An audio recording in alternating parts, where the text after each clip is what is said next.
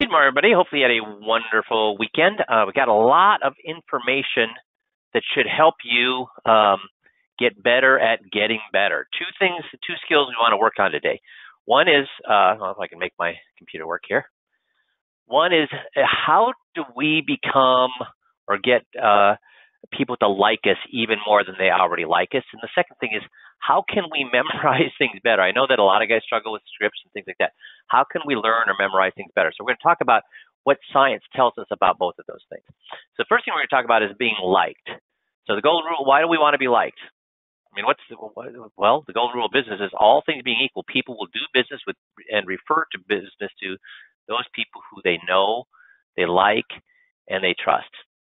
So let's talk about how they do this. And this gentleman, Graham Norton, he's phenomenal. How Graham Norton becomes the undisputed talk show king. This guy's in England. He's an Irishman, but he's in England. And if you ever want to watch him, he's on BBC America. And this is the #1 show that authors, actors, musicians want to be on. And the reason they want to be on his show is it's not Jimmy Fallon, it's not Jimmy Kimmel, it's not any of those. It's Graham Norton's. They fight to get onto his shows because they love being on his show, and it's because they like him so much. So saying A-list celebrities flock to late night Graham Norton show. So why? Why do they like him so much? And I stumbled on a video that walked through the 4 things that he does to be liked. And what you're going to notice is some of these things are the things that I've been harping on for 19 years. So I just did it instinctually, but now he does it, and actually I say instinctually. I did things instinctually, but I found there's a lot of science behind it. But Graham does a lot of the same things that I've been promoting. So we're going to watch this little video from a guy who actually walks through the 4 things that makes everybody love him so much. So here we go.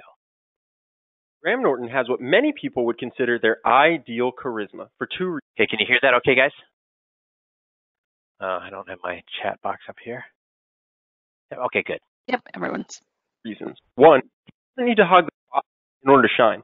And 2, he seems to have the ability to make anyone like him. From rock stars to movie stars to professional athletes, people from all walks of life seem to love being around him. By the way, this is the best time I've ever had on the talk show. So today we're going to talk about a 4-step formula that Graham uses to make people love him even when he teases them, and how you can use it to make yourself both funnier and more well-liked. The first thing that Graham Norton does with every guest on his show is create a warm, positive connection. Graham uses 3 main elements very early on to establish this warm, friendly vibe between him and his guests. The first 2 are smile and touch. What I like about Graham is that he reads his guest's body language and calibrates his touch based on what he sees. Check out this clip where he greets Josh Widdicombe with a handshake and Jeremy Renner with a hug.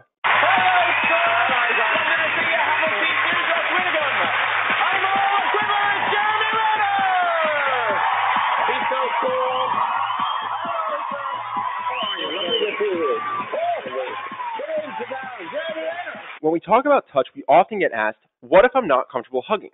I think this handshake is a great example of what to do. Graham gives a handshake, a pat on the back, and a pat on the shoulder, all in the span of just 2 seconds. The third element Graham uses. So you guys have heard, that know my history, know that when I was at Best Buy, I was the #1 TV salesperson in the whole company. And they had the executives come watch me on the mezzanine and to watch me and to see what I did. And afterwards, they kind of debriefed me on what they saw. They saw that the one thing that I did is I touched all my customers. I touched all my customers almost like he did. It was on their forearm, on their shoulder, on their back, upper back. I mean, I touched them, and they said that I always got them laughing, or I was laughing as well. Those are things that I did to sell a ton of TVs. And so this is the first thing that Graham does, which is to touch people. So, and not just a handshake, but you see how the hand went up, touch the shoulder, little pat. There is a ton of science behind that when you touch somebody appropriately, obviously in today's world, it really skyrockets your likability in their eyes. And that's from waitresses to talk show hosts to TV salesmen. The science has shown that when you are able to touch somebody appropriately, that the like goes up significantly. There we go. To create the warm, friendly connection is he compliments based on accomplishment. This will compliments based on accomplishment. So where do we use that, guys? How do we use that? We have a name for it. Yeah, what part of GOTS? What part of GOTS?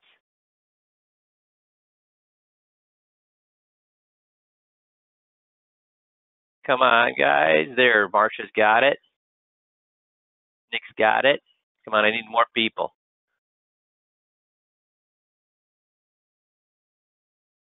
Marsha's got it, yep. Mike's got it. Awesome, Mike. Ooh, you're making me sad. Guys, what are the, APE, Mark, APE. So what part of APE, Mark, are we talking about here? The E, exactly, Tom. The empowering.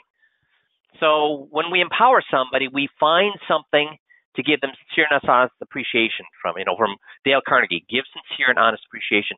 So it's not, and he's going to just make the point too, but remember I said flattery is what? Oh, you're smart, you're smart, you're smart, you're smart. Or you're pretty, you're pretty, you're pretty, you're pretty. How do people feel when you just give them vague compliments like that? Most people don't like it. So instead, you find something in particular you can give them credit for. Isn't that what I teach with empowering, where you're going to say, boy, that you just realized, that answer you gave me, you just realized things that I probably asked 30 people in the last month, and 2 of them knew that. So I don't know if you've got training in this. I don't know if you've done a lot of reading on this. I don't know if it's just instinctual, but you nailed it. That's amazing. I should have you talk to all my clients, because so few of them realize that answer. And that answer is not really that easy to come by. So the fact that you dug it out or realized it or could see the forest for the trees, that kudos to you. Kudos to you. So whatever you're doing, keep doing it, because that is awesome. So am I just basically saying they're brilliant, or am I saying that one particular thing was a brilliant answer?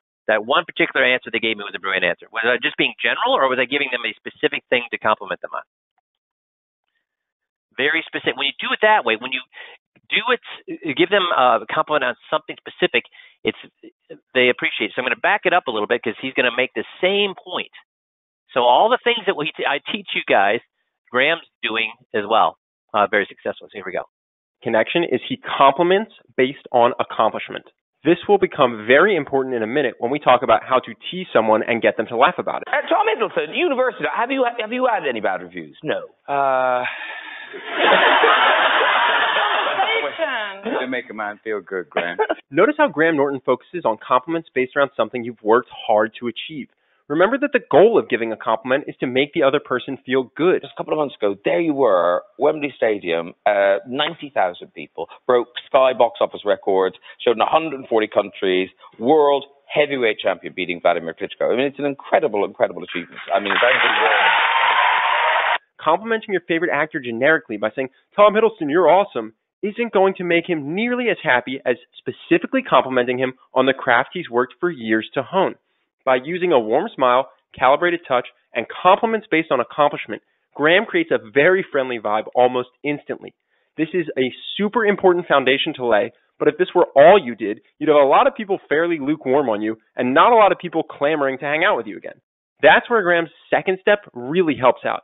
He uses humor and laughter to make the other person feel joy around him. So much of what... So you said, he said smile and humor or laughter. And Missy, you can get on the phone.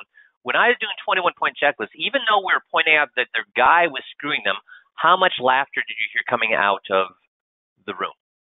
There's lots of laughter, lots of interaction, lots of laughter. So guys, many advisors don't want to have fun with their clients because they think that's not professional. I got to be serious. I got to be professional.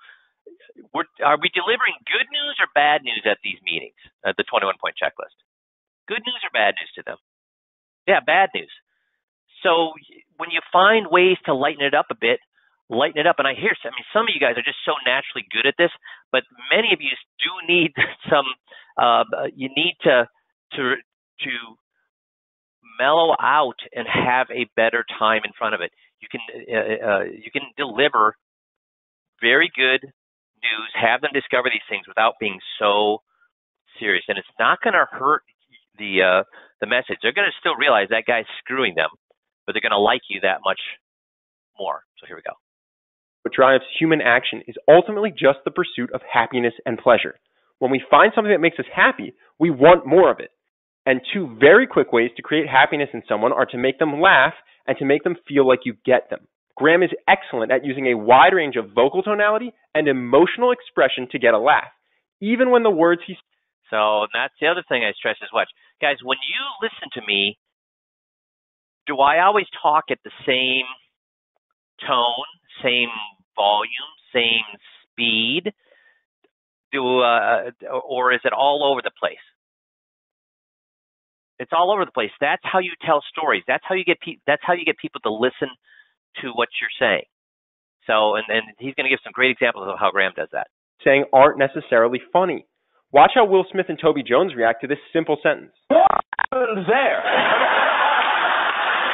Here's another quick example. His lines don't seem like much, but watch the reaction he gets from the couch. Most of it's CGI arrows, so that it can fire fast and do all that stuff and do things that are... But you fire a lot of arrows. A lot of arrows, yeah.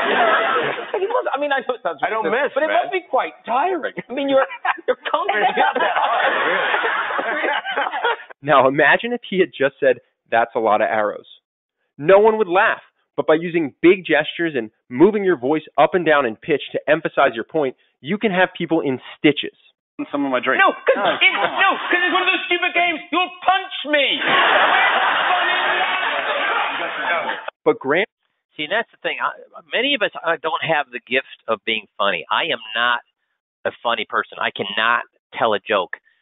But often I get people laughing, not because of some joke, but of what Graham's doing here, which is you find something they say and you're able to make a gesture or bounce it back and allow them to be funny so you can both laugh.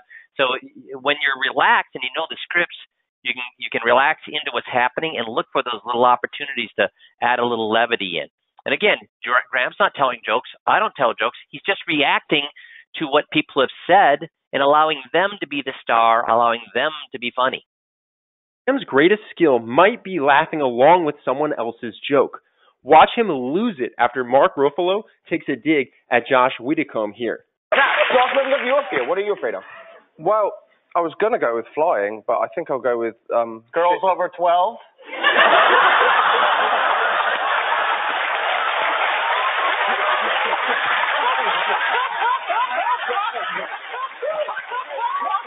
He's just so good-natured. He laughs a lot, which makes him fun to be around, and it makes other people feel good around him. This is a skill that is hugely overlooked.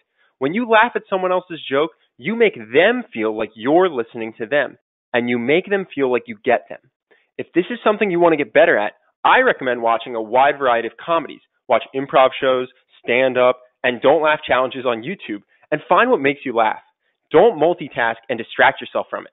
Spend at least an hour a week watching things that make you laugh out loud. Over time, you'll find yourself laughing out loud more and more as those neural pathways get reinforced over time. As someone who used to take everything in life very seriously, I know firsthand that laughter and happiness are habits, and the more you can cultivate that habit, the happier you'll be, and the more people will enjoy being around you. Because Graham Norton interviews 3 or 4 people at a time, he needs to be able to make his guests like him while spending more time listening than speaking. By smiling, touching, and laughing, you can create really positive feelings towards you while saying very little. Now, another thing worth pointing out is that Graham Norton is not dealing with normal people. He is interviewing the biggest movie stars and athletes on the planet, so they can sometimes be difficult to connect with or difficult to open up. That's where Graham's third step comes in.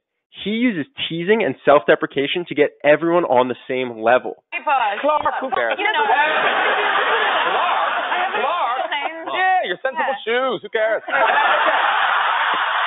Playful teasing is what we do in our most intimate relationships. If you think of close family members and friend groups or even romantic relationships, most of them involve playfully giving each other a hard time. If you can effectively jump into this type of humor early on in a relationship, you immediately create a much more familiar feeling between the two of you. This is one of the biggest reasons why Graham's guests are so laid back on the show. It's hard to be uptight when you're cracking up laughing while somebody teases you. As an example, here he is teasing Elizabeth Olsen about her role on The Avengers. So you're just going... There's a lot of costs involved. I've got a picture of you doing it without the special effects, and you're right. It's not. Even Jeremy Renner was really unimpressed. She didn't say this woman's fleeing for her life.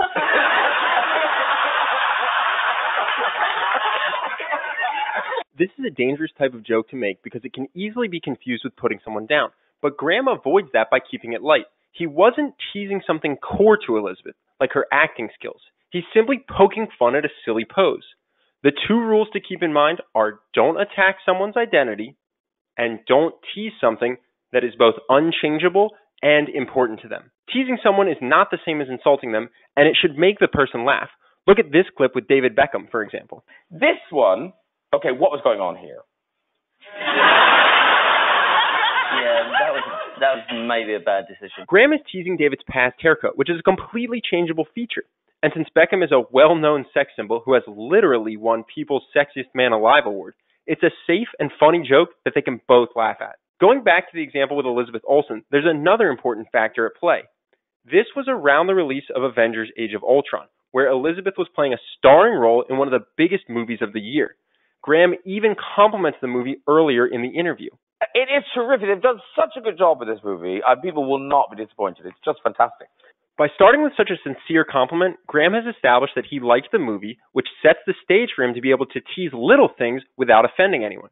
Here's another example of grounding your teasing with a compliment with heavyweight boxing champion Anthony Joshua. Fascinating. I think we've got a still of when you slipped. You can see the position I'm in now. Yeah, I mean, look, obviously there's some water there, I think. And look at how hard Anthony Joshua is laughing there. How is Grant Norton able to tease him about being knocked down without upsetting him? It's simple. 20 seconds earlier, he praised him very heavily and sincerely, and it's a fight that Anthony won, so he isn't sensitive about it. It also helps that Graham delivers a jab. He says it with a smile, laughing, and an upbeat tone. We've all been burned by the guy that takes a jab at us without smiling or laughing, and it feels totally different. This goes back to the point. So, do you see the importance? He's making a point that if you, in our terms, empower somebody, get on their side, tell them why they're above average, does that, I mean, he's pointing out if you do that, you can actually poke a little fun at them later on. I'm not going to recommend that. That's a very, these are people that we've just met. That's a hard skill. We don't want to worry about trying to poke fun at them. If you find an easy way to do it, sure, but that's not what we want to do. But think about that. Because if you can poke fun of them, that's the power of empowering them. If you empower them and you can poke fun of them, it works. Just think, when I want you to empower, I want you to empower early in the meeting as possible so you put some positive energy in the bank so they love you. I want you to empower when they make a point for us, because when they make a point for us and you empower them, that locks it in. I want you to empower people when the meeting gets a little rough. You maybe have corrected them too many times accidentally, or for whatever reason they're getting a little bit standoffish. If you find the nearest opportunity to empower them, it brings them right back to your side. It makes them like you again. So because what he's saying is if you, again, in our terms, empower somebody, compliment them about something specifically, if you can go ahead and poke fun of them afterwards, it works. And we're not poking fun. We're doing something much less aggressive than that. Just think how well empowering works. Do you get that? Empowering is such a huge tool. Number one, use it as early in the meeting as possible to put some positive energy in the bank. Number two, empower them whenever they make a point for us, because when they make a point for us, it locks that in forever. And then empower them when the things are getting a little bit rough or you think you've made some mistakes, they're getting a little standoffish, look for the nearest opportunity to empower them because it will make them like you again. So the empowering is so powerful. Don't be a jerk. Don't say something out of malice or dislike for someone. Whoever you're teasing should be laughing along with you. Now, if you forget to slip a compliment into the conversation and happen to tease someone before thinking of it, there is another way to keep the conversation fun and funny for everyone, and that is with a self-deprecating joke. Here's an example from Graham. Are you from New Zealand as well? No, I'm from Basingstoke. I have a great ear. A really great ear. It's funny, and it also isn't a huge put-down. The joke isn't that he's a huge loser. He's actually just acknowledging what everyone else has already started laughing at, which is that he botched where she's from. By occasionally teasing yourself as well, you're showing that it's all in fun and that you aren't actually attacking anyone. This creates an atmosphere where everyone is on the same team and laughing together. There is no in-crowd versus out-crowd dynamic. Watch as Graham puts it all together while promoting X-Men First Class. He starts off early in the interview with something nice. Yeah, but here's the exciting thing. All three of the men also appeared on Empire's Sexiest Man of the Year poll. Then he puts them into a funny and awkward spot by making them guess where they rank against each other. I'm going to be humble. I'm going to say last. And you're right. He doesn't. Now, James McAvoy could feel a bit of a sting here, although it turned out he ranked 16th sexiest man alive out of 100 potential celebrities, so he's probably not hurting too badly about it. But watch how Graham softens it even further a minute later. Where were you? Where were you, Graham? I was at home reading. Between the early compliment and the joke at his own expense, it'd be hard for James to be upset at Graham right now. One quick word of caution here, don't make yourself the butt of every joke. The same rules apply when teasing yourself as when teasing someone else. By combining achievement-based compliments the person is proud of, playful teases, and self-deprecating jokes, you can tease people while they laugh and love you for it. The last thing Graham Norton does fantastically that really endears him to people is he listens very intently. He speaks. Pay attention to this, guys. Pay attention to this. He listens very intently. So he asks questions and then he lets the other person talk. Much less hosts. Instead, guiding the conversation, jumping in with jokes when he sees the opportunity, and mostly letting the stars do the talking. Watch how he asks a question, makes everyone laugh, and then stops being goofy and becomes very focused on listening intently. I read unusually, as an actor, you lobbied for extra nudity. I'm trying to sell the film, Tom. Gothic romance, how are you? Hello. Well, Gothic romance it's about sexuality. It has to be sexy. And there is a love scene in the film. One of my favorite authors, Dale Carnegie, wrote, "To be interesting, be interested." Especially once you've got them laughing and feeling like you're someone who is a joy to be around, the people you're talking to will really value your attention. Listen to how Graham asks this next question and watch his eye contact, facial expressions, and gesticulation. There's a real sense of genuine interest. Because you were the same. You worked when you were very young, didn't you? You were on set and stuff. Letting someone talk and share while making them feel listened to can be an incredible experience for them. And there you have it. There's obviously a lot more that you can do in a conversation to make someone. So you'll if you ever watch him, you'll notice he's never in a hurry to get to the next joke or the next topic. He'll let people go on, and those are things that we can all learn from. Oops, I have to get to the next screen here. There we go. So that's 4 ways of being liked better. Number 1, friendly touches. Number 2. We just saw listen intently. Number 3, empower them. Empower them about something specific. And number 4, laugh. Laugh and smile, laugh and smile, laugh and smile. Those are ways to get people to like you. So now we're going to talk a little bit more on a different topic, which is 3 behaviors to stop, which will enhance your professional performance by doing less. This is going to help you become a more effective, efficient person. So the 3 things are stop working on low priorities, stop multitasking, and stop talking too much. Well, we just talked about stop talking too much. We got to listen to them, other people, not talk to other people.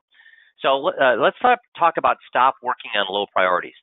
Andrew Carnegie, the steel magnate, was the 4th richest person who's ever lived, not in the U.S., who's ever lived. Scottish immigrant, came to the U.S. at 12, started working at an early age, and he built a railroad career in railroad and also in steel and iron. So this guy was the wealthiest person in the world. And when he was at his height, he hired this Frederick Winslow Taylor, who's a mechanical engineer, to come in and help him be more efficient. Does anybody know this story? What did Frederick Winslow Taylor tell Andrew Carnegie to do? Anybody know? He told him something. He said, wrap up the day and plan tomorrow. Yeah, close, Tom. Yeah, and you may be getting it right. Maybe communicating in a way that's not as exactly what I'm looking for. So what he said is write down the 10 things that you need to get done today. Every day, first thing when you walk in to your office that morning, write down the 10 things that you need to get done. Now that's not earth-shattering, but there was something that was earth-shattering. What was the next piece of advice that he gave him?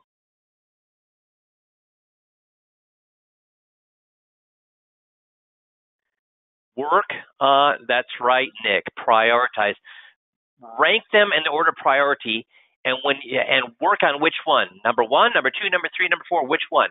Work on number 1. And when will you go on to number 2? Not till number 1 is done. Not till number 1 is done. And a week later, Frederick Taylor came back, and Andrew Carnegie gave him $10,000. He gave him the $10,000 because Frederick Taylor said, if I can improve your life significantly, will you pay me $10,000? And that's the only advice he gave him. He was in the office for 5 minutes, came back a week later, and Andrew Carnegie gave him $10,000. He felt that was such important or powerful suggestion. And think about that. How often do we do that in our lives? I mean, it seems simple. Write down the 10 things you need to get done a day, prioritize, and don't work on number 1. Don't work on number 2 or any of the others until you get number 1 done. How many of us can say that we do that on a daily basis? I know I don't, because we tend to do what? Whatever's in front of us, that's what we do. And most importantly, even when we're working on the most important thing, what do we tend to want to do? Even when we're working on the most important thing, what do we tend to do? I'm as bad as anybody else. What do we want to do? Wonder how. We're going to get to this actually weaves into the next thing. Yeah, you want to look at emails. You want to answer the phone. You want to go get coffee. You don't want to just sit there and focus and get that one thing done. So if you want to get a ton of things done and be effective, write down a list of the 10 things you need to get done every day. And then the author of this article from Financial Professional Service Professionals, he actually read these 4 books, which I've read as well. How to Win Friends and Influence People, 7 Habits of Highly Effective People, Think and Grow Rich, and The Profit. These are books that I've read several times, each of them. And the author actually came up with I thought was encapsulating the 4 things you need to do to be effective. So to get things done, number 1, make a list of the things you need to get done first thing in the morning. Of course, the first thing what are you going to do before you make that list? It's right there on the screen. Everybody answer this. What are you going to do before you make that list? Nick's got it. Come on, everybody. Yeah, that 15-minute drill. 15-minute. Then make your list. Then reorder the list in order of priority. What is the most important thing you need to do today? Then look at the rest of the list and see, what can I eliminate? What really do I not need to do? What can I delegate to somebody else? What can I delay until tomorrow or a week from now? Cross them off the list. Then start working on task number 1 and do not work on anything else till it is done. That means no emails. That means no phones. Turn off your phone. It means no unnecessary conversations. Tell your staff, don't bug me till I get this thing done. If you do that, you're going to magically get a lot more things done, especially the important things that are going to make you a better person, a better professional, and more money. Make a list. Reorder in order of priority, eliminate, delegate, or delay any of those items, and then work on number 1 and do not go on to number 2 until number 1 is done. That means no emails, no phones, no unnecessary kind of no nothing. Turn off the doggone phone. Turn off the email. In fact, email, you should be looking at your email how often a day? I would say in the morning, after your 15-minute drill and after doing this little list, at noon, and before you go home. That's it. That's it. And then what should you have? What should you have done with email in between those times? If you have Outlook, what should you do with Outlook? Turn it off. Don't even tempt yourself. Don't ignore it. Turn it off. Because do most of us have the willpower to ignore it? Turn it off. Turn it off. Turn it off. How long does it take to reopen it once you want to look at it at noon or before lunch or after lunch? 30 seconds? So turn it off and then just turn it on when you want to look at it, and then when you're done, turn it off again. Are you getting emails that need to be answered within minutes of getting them? I mean, how often do you get an email where it has to be answered within minutes of you getting it? How often does that happen? Often or not often? Not. And if they really need to get a hold of you, guess what they can do? If they email you and they really need to get a hold of you and you're not getting back, what will they do? Pick up the phone. They'll call you. Or they'll text you. Exactly.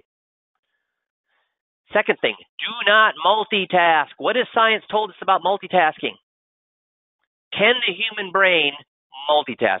Has a human brain been in existence that can multitask? No. I mean, can you really do math and watch a movie at the same time? We can't. We cannot multitask.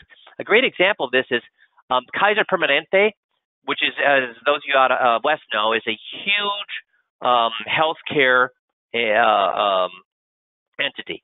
And they actually have a center for innovation. So the Garfield Innovation Center, and they're trying to make medicine better. They're trying to make medicine better in all sorts of things. They do all sorts of experiments. They'll do all sorts of tests and research. So one of the things they wanted to correct was medication error. They found that nurses were making a large amount of errors when doing medication, which means overprescribing, giving them too high a dose, giving them too low a dose, giving them the wrong drug. And essentially, guess what they found out? Do you think it was the nurse's fault? Well, yes and no. What did they find out? Why were the nurses making this mistake? Because as they were doing that, what was happening to them? People were coming up to them and asking them questions. They were asking, "Did you get this done? Can you help me when you're done there? Can you do this? Can you do that?" But they weren't overloaded. They weren't overloaded. They were being bugged. They were being asking people were bothering them while they were doing this. They were distracted. That's the best word for it. Yep, distracted. So the fix to this, I mean, and again, there was, it wasn't like a 50% of the time they were doing this. It was a small percentage, but that small percentage. Guess how expensive that was for the hospital?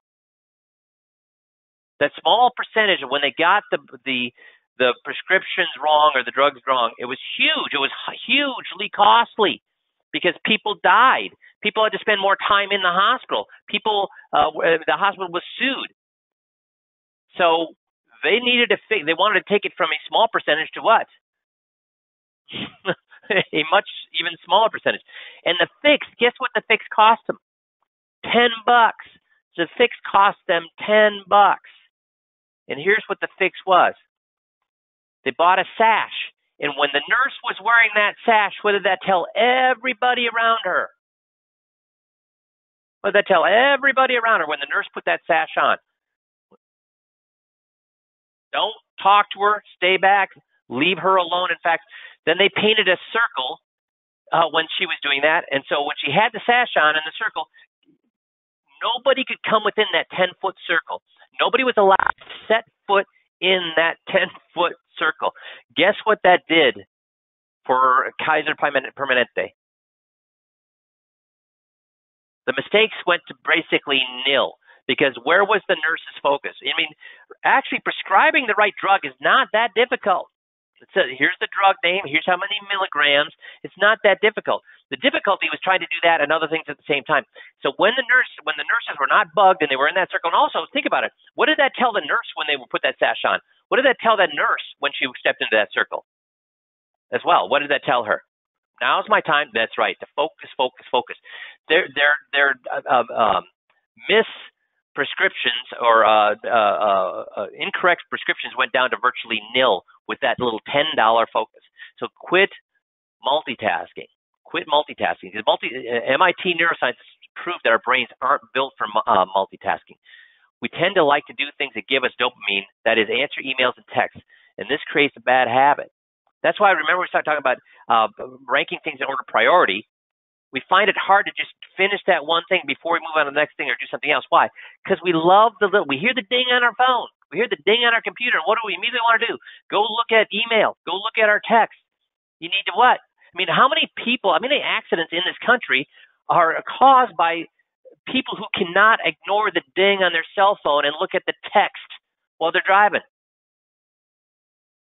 That ding, the reason we want to look at the email, the reason we want to look at the text, the reason we want to pick up the phone when it rings is we get a little shot of dopamine every time we do that, because we're like, who's on the other side? It's got to be something good. It's got to be something interesting.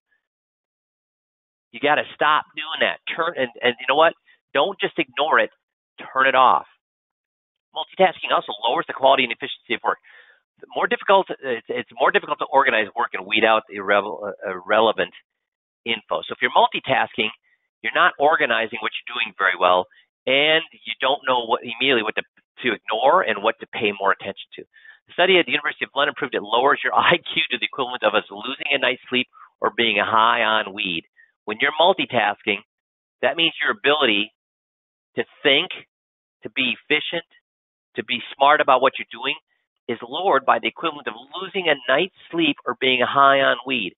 Guys, if that's the case, and it's been proven by very prominent researchers, how often should we be multitasking? And again, multitasking doesn't mean doing a proposal for a client and two clients at the same time. No, multitasking is doing a proposal for a client and then also doing what? Yeah, email, answering the phone, looking at text. When you're doing your work, you're doing that number one on your priority list, turn off all of the other distractions. Remember, the nurse wasn't trying to do an operation and prescribe medication and change a bedpan at the same time. She was doing one thing, but she was distracted.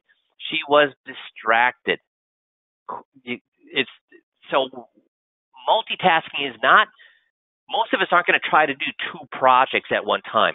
But what many of us, it drives me crazy when I would watch my sons in high school and they'd be doing their math and they would have their freaking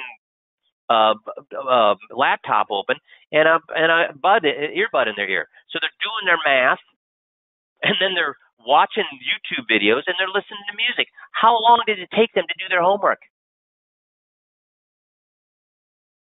20 minutes of homework turned into 2 freaking hours. And how good was the quality of the work?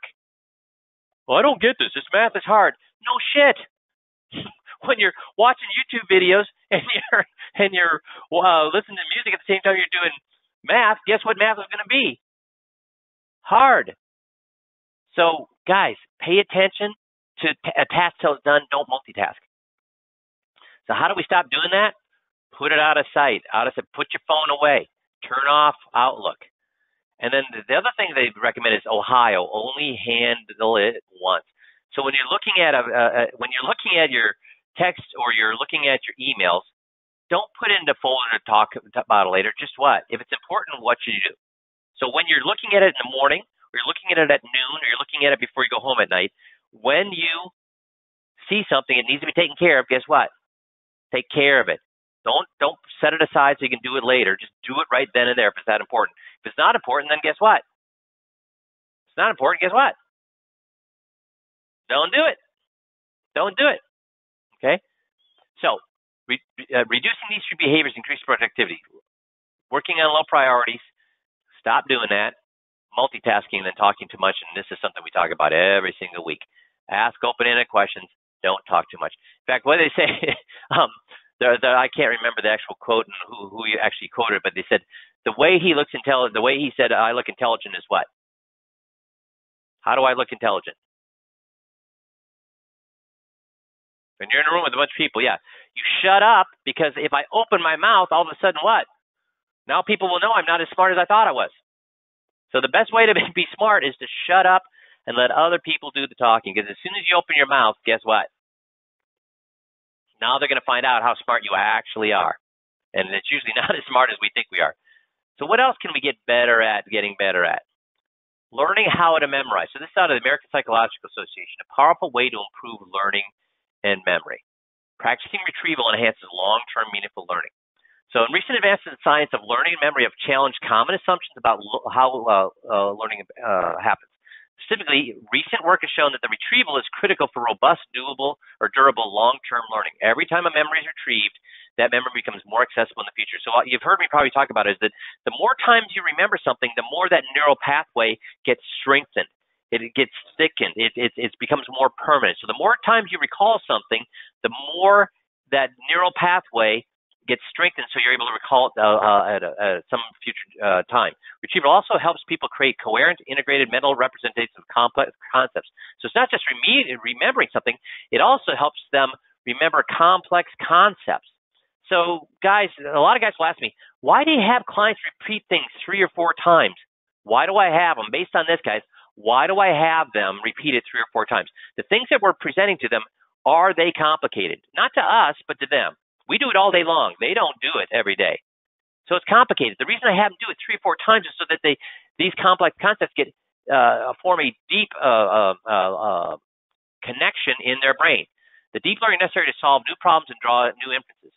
Are we having them draw new inferences about their current situation in a 21-point checklist? What's the inference we're having them draw at a 21-point checklist?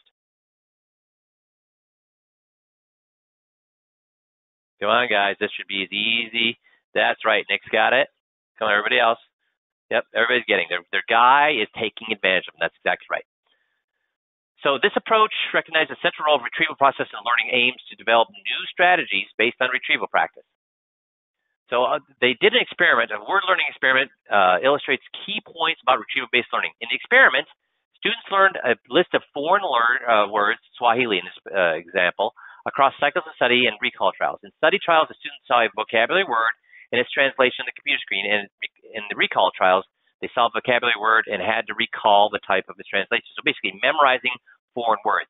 So what did they find out? They found out that they did several different conditions. One, of course, was just simply students studied the words once without trying to recall them at all. How did that work, you think? In a second condition, students continued studying and recalling the words until they had recalled them at least once. After a word was successfully retrieved once, it was dropped from further practice, so they only learned it one time. The other conditions, the experiment examined and repeated retrieval practice. Once a word was recalled, the computer program required the students to practice retrieving the item 3 more times. One way they did it was one after another, and the other way they did it is by sporadically. Once you learned it one time, they would sporadically have you do it another time and another time at varied times in the future. So once the student correctly recalled translation, the program moved to other vocabulary words, but prompts to practice retrieval and translation would pop up later in the program. In this way, the retrieval opportunities were spaced throughout the learning session. So which way do you think? Not recalling them at all, recalling them once, recalling them and then doing it 3 times in a row, or recalling them once and then sporadically? Yeah, the last way was the best way.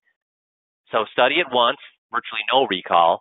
Recall once was the same as mass recall. There was no real difference. In fact, the recall once seems a tiny bit better than repeated mass. It was the repeated spacing and remembering. So when you think about how we teach you to learn the scripts, remember how we did it. We learn the first part, right? Then we record ourselves and critique ourselves. Did we learn it? Then we'll go learn the second part. Then we'll record ourselves and critique ourselves. We don't move forward till we get it. And then do we go to the third, or do we go back and do 1 and 2 together before we go on to number 3? We do 1 and 2 together. That's the sporadic, right? Now we learn number 3. Then we do 1, 2, 3. Then we do learn number 4 and do 1, 2, 3, 4. Are we using sporadic or repeated spacing to learn when we do that? That is the best way to learn it. That is the best way to learn it. So when they asked college kids, how do you memorize, how do you study? The vast majority of them said that they reread the text. They reread it. In our example, that would be rereading scripts. That's why I actually removed scripts from I removed the text scripts, so guys wouldn't just read it. That's worthless. So is watching the video over and over and over again. The best way to do it is watch the video, stop it, record yourself, critique yourself, If you didn't get it right, do it again. That's the best way to learn it. That's the best way to learn it. But most college kids, that's way down on how they actually study. So most college kids are studying the basically in worthless ways as compared to the best way. So practice retrieval promotes meaningful learning. Perhaps another reason retrieval practice is not used more widely is because its repeated retrieval may seem like rote learning. Rote learning, simply memorization based on repetition, is short-lived, poorly organized, and does not support the ability to transfer knowledge, making inferences or to solve new problems. That's what people think. But guess what they found out? Rote is actually what? Good. Meaningful learning is essentially the opposite of rote learning. Even though you're using what's called rote learning, which is doing it over and over and over again, it is long-lasting and durable. Well, actually, they're saying, here's what they're saying with rote learning. Rote learning is to just read the list, trying to learn over and over. Effective retrieval means that you actually don't just read things over and over and over again. You'll actually force yourself to retrieve them. Force yourself to think, what is that thing? What am I looking for? What am I supposed to say in our particular case? So it is long-lasting, durable, coherent, and well-organized, supports transfer, inferencing, and problem solving.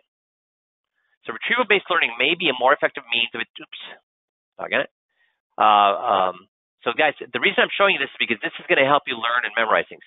Students studied educational texts about science topics using one of two strategies. Either number one, in retrieval practice conditions, the students read a text, then they set the text aside, and they spent time recalling it and writing it down as much as possible. Is that what I ask you to do when you learn the scripts, guys? Watch the video, turn the video off, and then record yourself. Or write it down. If you want to write it down sometimes as well, that's okay. Now, the second way they did it is in a second condition, students created concept maps. You know those little mind maps that some of us are taught when we're studying?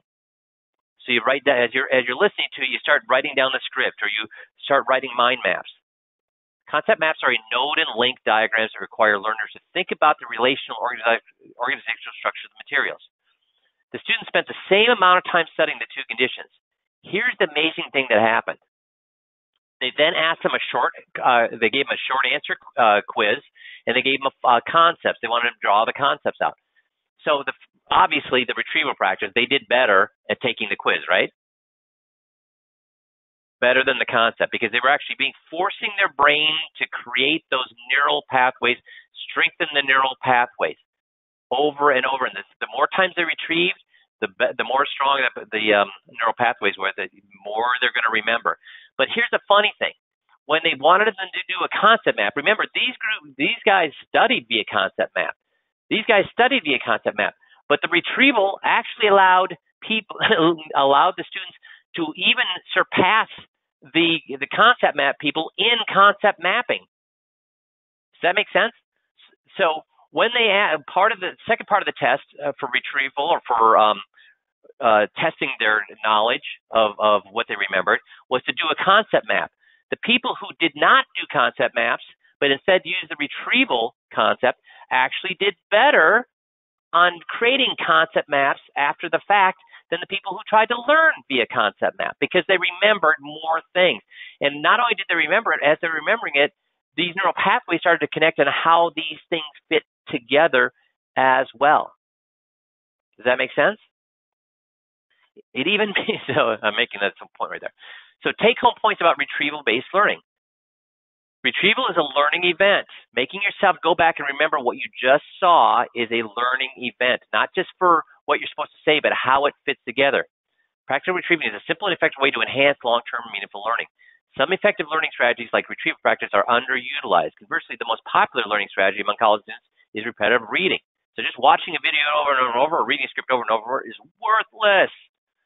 When practice retrieval more than once, space your retrievals rather than massing them all together. So that's what we talked about, where we learn 1, then we learn 2, then we go back to 1 and 2, then we learn 3, we go 1, 2, 3, then we learn 4, we do 1, 2, 3, 4.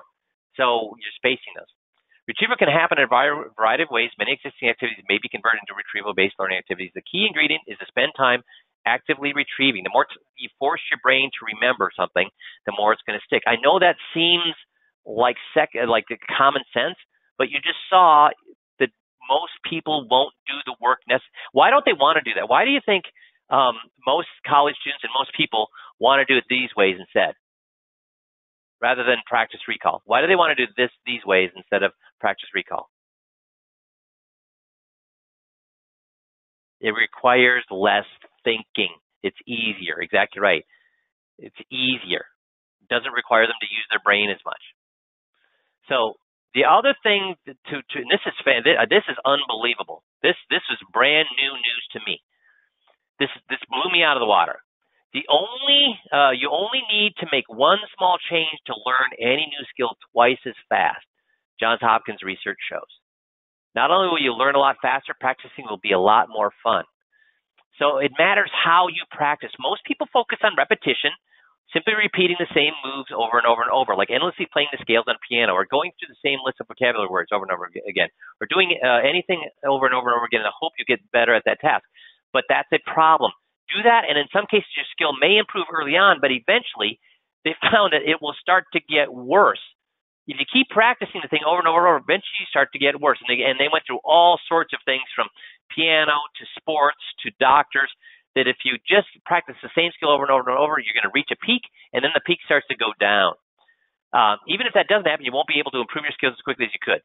What we found is if you practice a slightly modified version of the task you want to master, you actually learn more and faster than if you just keep practicing the exact same thing multiple times over. Here's a simple example. Working to improve your ability to shoot a basketball free throws, the conditions are fixed. The rim is 10 feet above the floor. The free throw line is 15 away from the basket. So in theory, shooting from the same spot over and over again, you will help you ingrain the right motions into your muscle memory for accuracy and consistency. And it should improve. That approach does work, but they found a better and faster way to improve is to slightly adjust the conditions in the subsequent practice sessions. So maybe one time you'll stand a few inches closer, then the next time a few inches back, maybe a little to the left, next time a little bit to the right. Another time you might stand, use a slightly heavier ball or a slightly lighter ball. Each time you practice, you make the conditions a tiny, not a huge difference.